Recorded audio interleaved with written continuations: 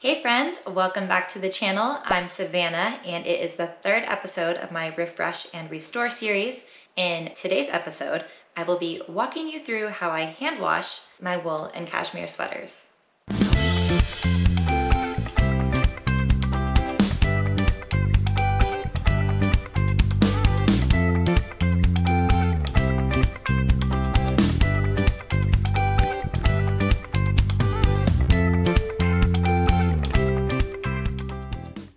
Making the decision to fix or repair an item that's broken in my home versus ordering something brand new to replace it reminds me a lot of deciding to cook dinner in versus ordering takeout. A home cooked meal is typically nourishing, made with love. The process is rewarding versus takeout. It's more expensive. It's kind of thoughtless. Yeah, we all do it, but we typically are ordering takeout when we don't have a lot of time. And it is nice as an option, but if we order takeout every single night, you just feel kind of icky. And I know there are times in our life, I've gone through this stage many times, where it feels like all I can do is take out. So when it comes to caring for your clothes, you are just gonna take those to the dry cleaner or buy something brand new because there's a wedding this weekend, that dress or that suit has pit stains or a spill from the last event, and now it's game time and you need something to wear. When I do take the time to slow down and care for the things that are broken and damaged in my home, it is absolutely so rewarding. I wasn't always this way. I used to have a ton of guilt around not being able to take care of my things. My clothes were in piles and I really loved my clothes and I wanted to take care of them. I felt like it wasn't inherently part of my personality, but as I've come to learn, it actually wasn't me that's the problem.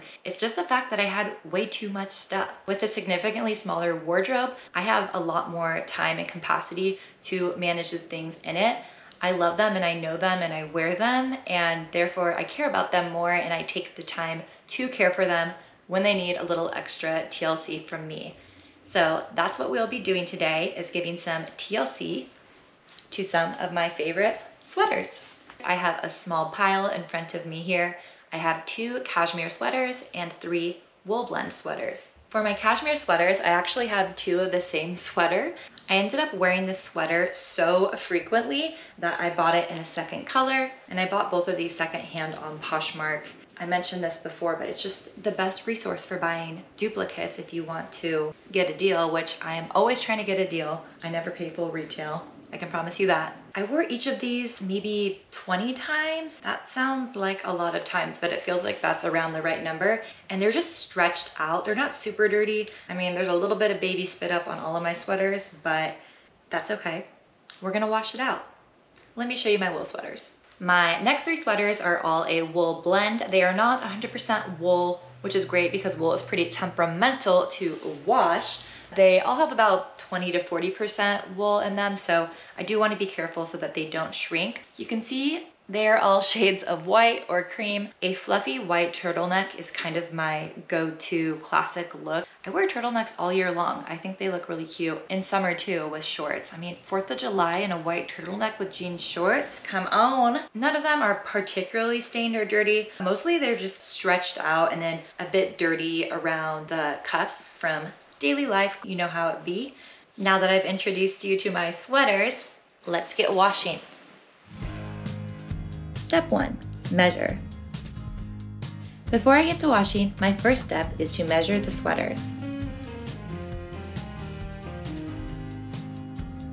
I am taking 2 measurements here, the first being from the shoulder to the hem, and the second being from the shoulder to the end of the sleeve.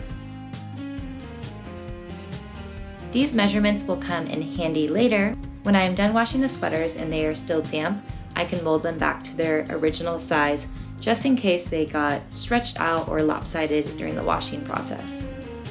Step 2, sink setup. After getting all of my measurements down, it's time to prepare my washing station. I fill my sink, bucket, bowl, whatever I have, with lukewarm water and add a little bit of soap. I know there are quite a few special soaps available for cashmere and for wool, but for me, my generic fragrance-free washing detergent does the job.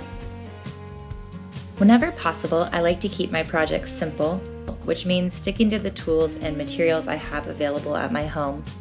If I went to the store to buy every specialty item required for a project, I would never get anything done.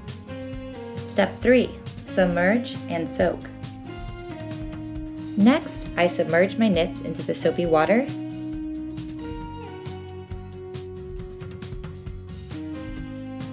I've grouped my sweaters by color to wash to make the process go a little faster since I am washing the whole fleet.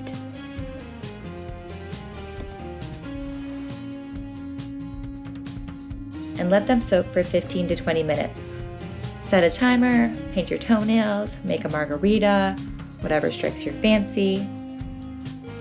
Step 4. Massage. Once the 15 to 20 minute soak is up, it's time to massage the sweaters, oh so gently, kneading and pressing them. Don't be too rough or the fibers could meld together and your sweater could end up looking kind of funky. Step 5. Rinse and repeat. Now it's time to rinse. Remove the knits from the soapy water, press and squeeze them to remove the extra water. Now fill the sink with the same temperature of lukewarm water. If you change up the temperature, it could shock the fibers and cause shrinkage. Not to scare you or anything, but it is a thing. This may take a few rounds of rinsing depending on how dirty or soapy your situation is. Once the water runs clean, remove the sweaters. Keep them contained in a ball-like shape while you squeeze and press them. It's super heavy, so all hands on deck. And if you let a sleeve loose, it could stretch out. Squeeze out as much water as you can muster, and then head over to your towel. Oh yeah, you're gonna need a towel ready. Step 6. Towel burrito. In this step, we'll be removing excess water before the knits air dry. Lay your sweater flat on the towel, roll it up,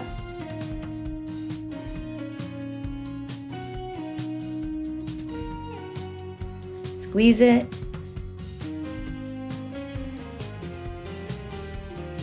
now unroll it. Voila, we're ready to air dry. Step 7, shape up. After burritoing the rest of my sweaters, it's time to lay them flat to air dry.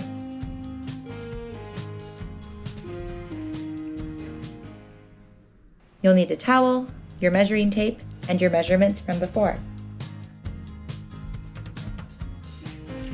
You'll want to lay each sweater flat on the towel and measure them one by one, stretching and smushing them as needed to fit the original measurements. Or maybe you want your sleeves to be longer. Now's your chance. Now we'll leave the sweaters to air dry. Once your sweater is mostly dry, feel free to hang it up to speed up the drying process. Step 8, try on. 24 hours later or so, they're dry. Time for the very last step, to try them on and give them their shape.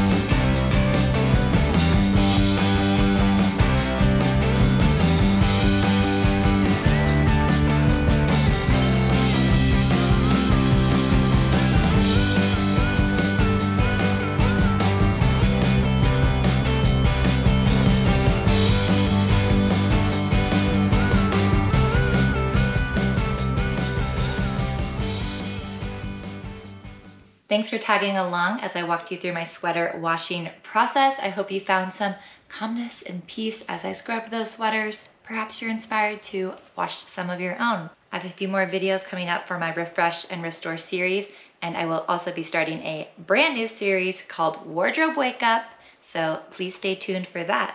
If you liked this video, please give it a big thumbs up.